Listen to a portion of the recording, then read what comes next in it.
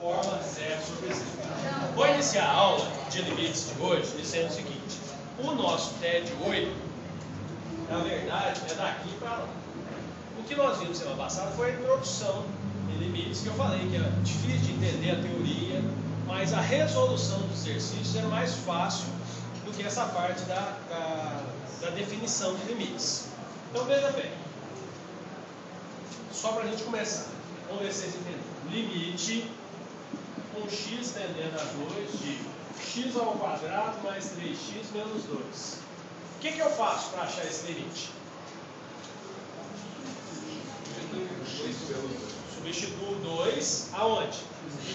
Aí vai ficar 2 ao quadrado mais 3 vezes 2 menos 2, correto? 4 mais 6 menos 2 vai dar 8. Confere? Certinho? Tudo bem. 99% das situações de cálculo de limite é isso aqui. Eu não passei muitos exercícios, nessa aula aí tem exercícios, tá? Mas no TED praticamente não tem desse. Por quê? Porque é fácil, é só fazer continha, vocês devem estar sabendo fazer, né? É possível. Muito bem, o que eu coloquei no TED? O 1%, que são as exceções, quando você tem que fazer algum arranjo matemático para chegar na resposta. Como assim? Quando ela não sai diretamente assim. Você tem que usar alguns instrumentos matemáticos para chegar na resposta. Tá bom? Mas lembre-se que lá no dia da avaliação eu vou pôr um exercício desse.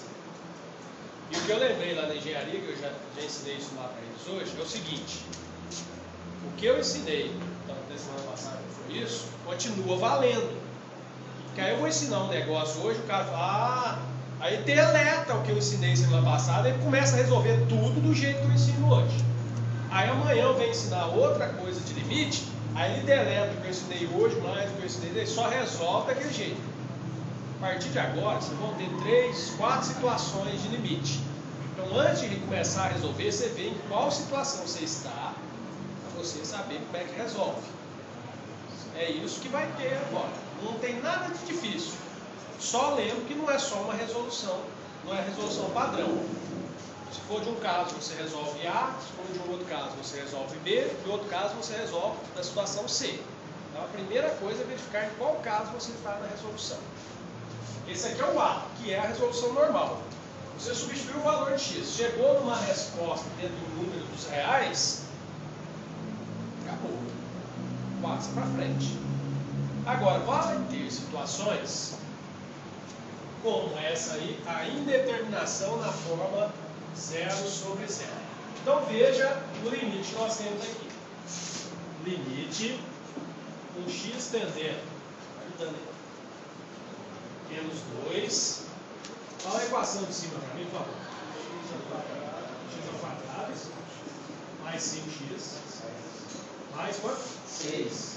E aí de baixo? Menos 3x menos 10. Então, bem, primeiro, olhou, beleza. O que você tem que fazer? A mesma coisa que eu acabei de fazer lá. Substituir onde tem o x, o quê? Então vamos substituir, vai ficar menos 2 ao quadrado, 5 vezes menos 2 mais 6, sobre menos 2 ao quadrado, 3 vezes menos 2, menos 10. Vamos ver o que vai dar. 4 menos 10 mais 6. 4 mais 6 menos 10. 4 mais 6, 10 menos 10, 0. 4 mais 6, 10 menos 10, 0. Deu 0 sobre 0. Isso aqui é conhecido como uma indeterminação matemática. Isso aqui que é uma indeterminação matemática? É algo na matemática que os matemáticos do mundo inteiro, desta época e das épocas anteriores, ainda não descobriram qual é a resposta. Isso é uma indeterminação. É uma interrogação, eu não sei. Ok? Pode ser que daqui a 10 anos alguém descubra, pode ser daqui a 1 milhão de anos, ou pode ser que nunca ninguém descubra. Por enquanto é uma indeterminação. Tem coisas na matemática que não existe a resposta, não pode se fazer aqui. Mas nesse caso aqui não. Por quê?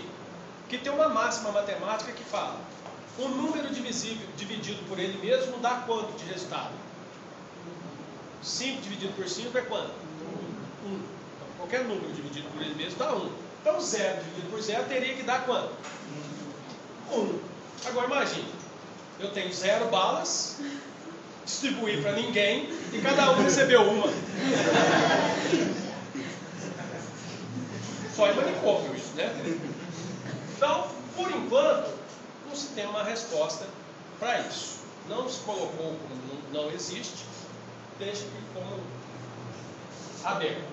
Mas a gente não vai aceitar essa resposta. Então você não pode, isso aí não vai ser uma resposta válida. Quando você chegar em 0 sobre 0 no cálculo de limite, aí você já pega aquele outro instrumento que é a borracha e vem 0 sobre 0, o professor falou que não pode. Então apaga vamos começar de novo. Se deu 0 sobre 0, agora presta atenção, primeira coisa. É porque esse número aqui, menos 2, quando eu substituir na equação, fez ela dar 0, não fez ela dar 0? Então, menos 2 é o que daquela equação? Raiz.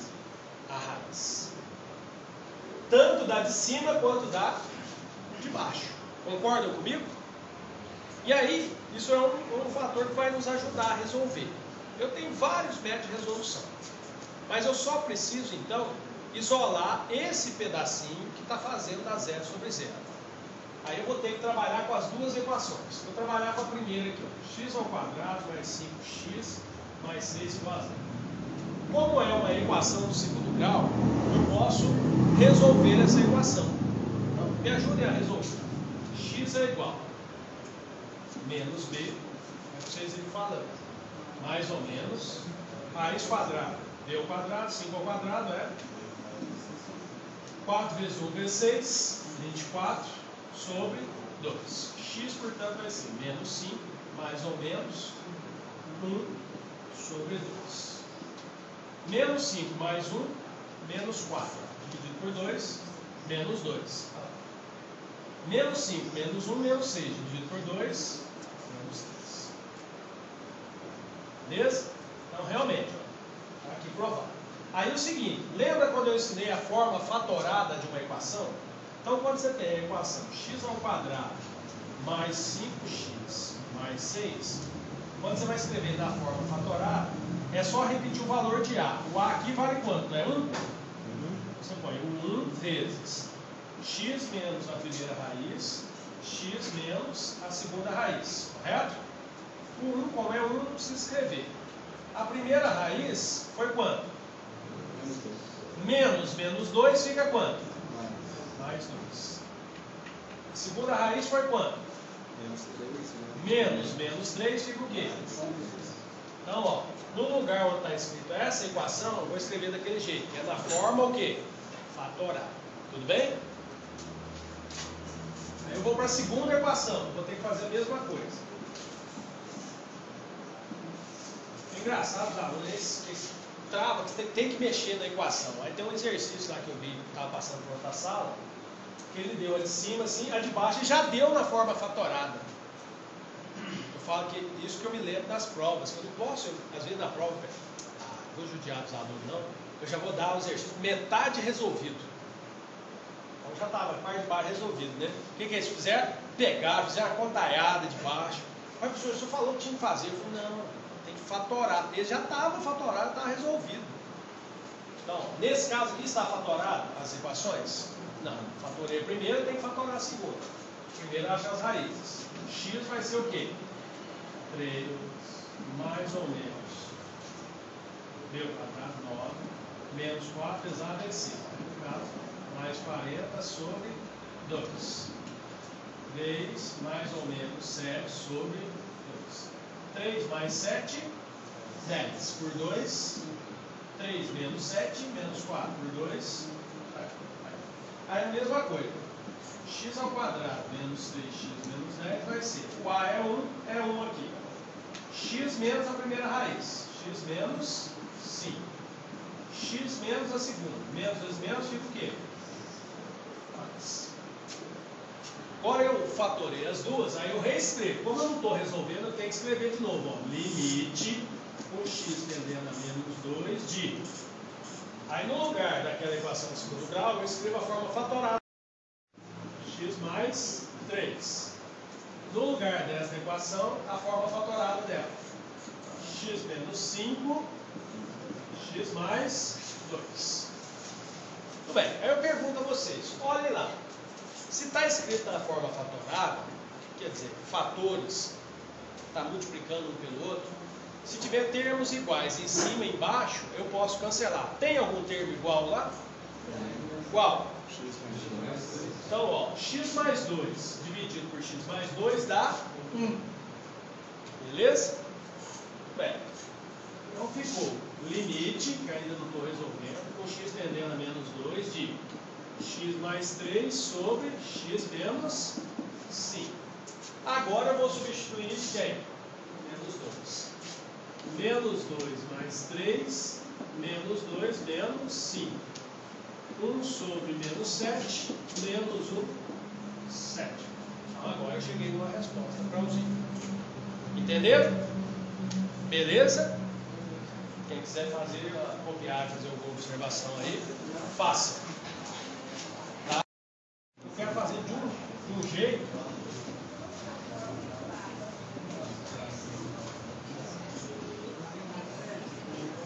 No meu caso, da minha matéria, eu falo, ninguém precisa chegar aqui sabendo matemática. Mas tem que aprender comigo aqui. E tem que fazer o exercício. Mesma coisa.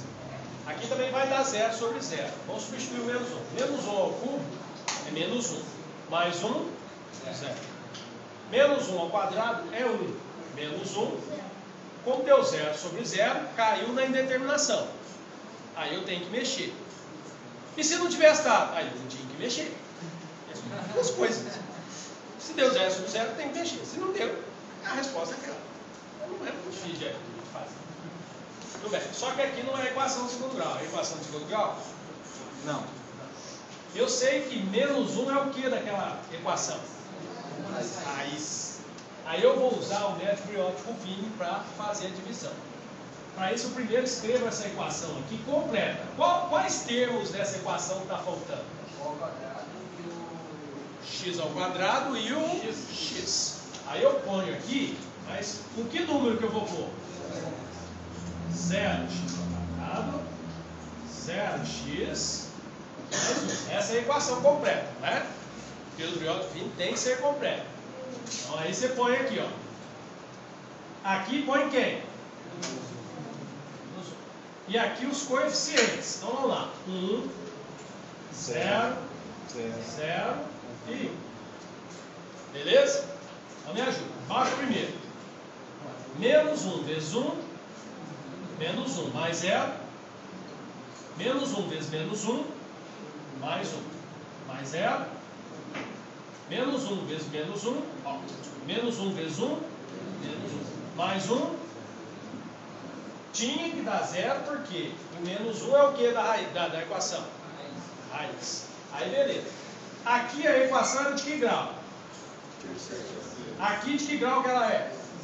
Então vamos escrever. Então como é que vai escrever? X ao quadrado menos x. Não precisa resolver nesse caso. Só para aqui. Aí o seguinte. A equação que era x ao cubo mais 1, eu vou escrever esse que dá aqui, esse quociente, põe ele dentro do parênteses. X ao quadrado menos x mais 1, vezes x menos a raiz que eu já sei. Qual raiz que eu sei? O menos 1. Não é a minha raiz?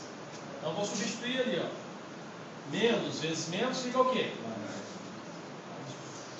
Então, eu não preciso achar todas as raízes nesse caso. Aqui eu só achei a de menos 1, que é a que está fazendo dar 0 sobre 0. Concorda comigo? Então já resolvi. Aí eu vou na outra equação.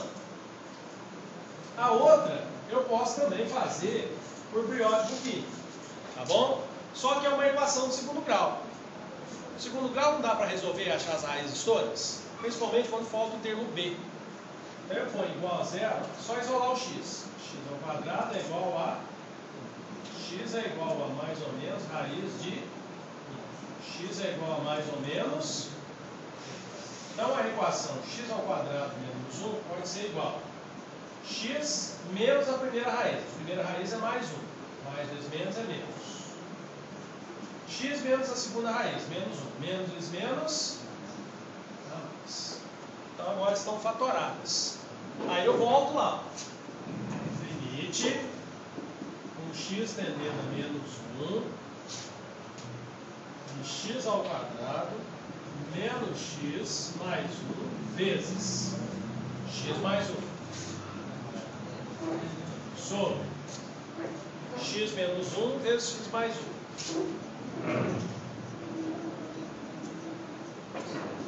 Pergunta a vocês: tem algum termo igual em cima e embaixo? X mais 1. Se tem, eu simplifico. X mais 1 dividido por x mais 1, quanto que dá?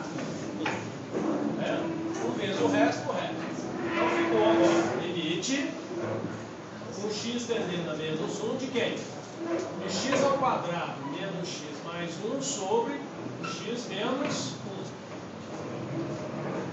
1. Agora eu vou substituir o menos 1. Então me ajuda na conta. Menos 1 ao quadrado menos 1 mais 1. Menos 1, menos 1. Menos 1 ao quadrado, 1. Menos 1, mais 1, embaixo. Menos 1, menos 1.